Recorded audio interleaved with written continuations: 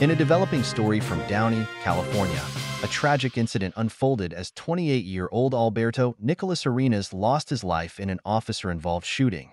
The situation escalated when Arenas, suffering from mental illness, pointed what appeared to be a real rifle at officers, which turned out to be an airsoft rifle.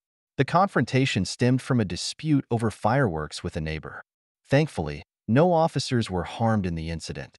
Stay tuned as the California Department of Justice delves deeper into this heartbreaking case. Jonathan, the family of 29-year-old Alberto Arenas is devastated.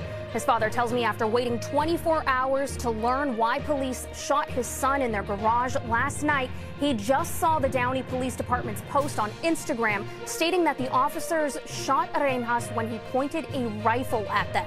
They later found it was an airsoft gun.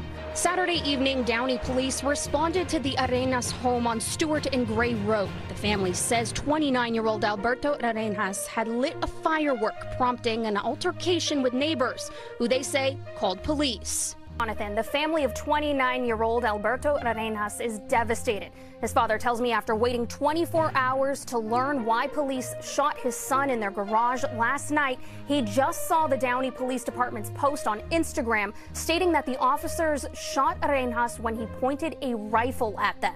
They later found it was an airsoft gun. Saturday evening, Downey police responded to the Arenas home on Stewart and Gray Road. The family says 29-year-old Alberto Arenas had lit a firework, prompting an altercation with neighbors, who they say called police. When police arrived, the family says officers tried to talk with Arenas, but he grew frustrated, ultimately closing himself in the garage.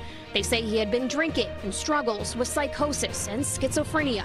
They've been to my house before, so they knew how my son was. They knew about his mental illness and everything.